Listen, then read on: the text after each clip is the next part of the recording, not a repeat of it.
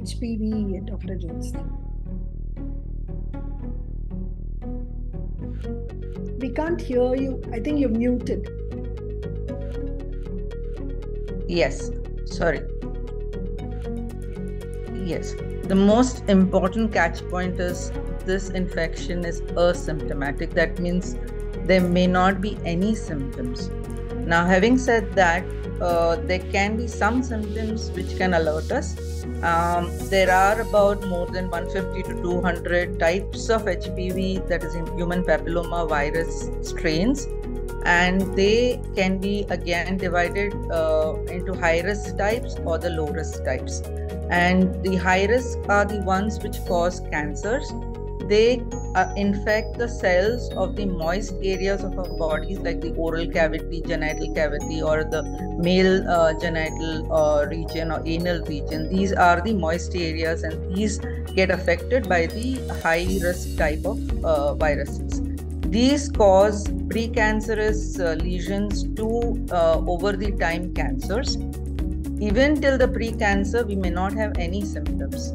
Sometimes might be associated with a high discharge or some kind of only regular screening tests like pap smear or HPV can detect these changes. So usually asymptomatic, and it alerts us only by regular checkups. So regular checkups are very essential.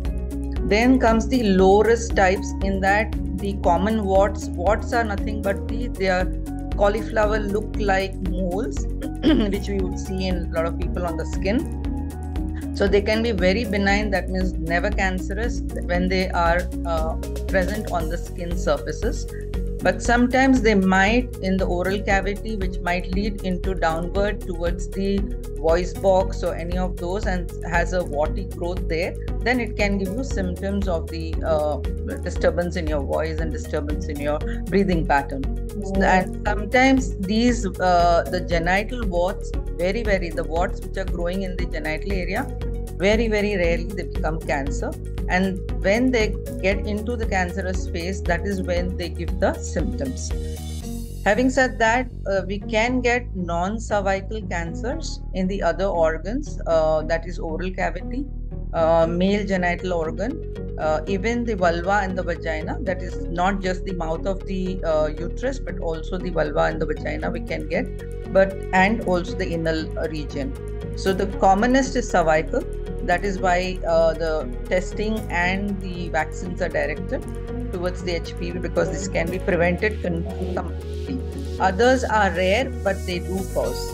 And there are other causes of these organs, the other organs, because they are not 100% HPV, while cervical cancer is almost 90 to 98% due to HPV virus only.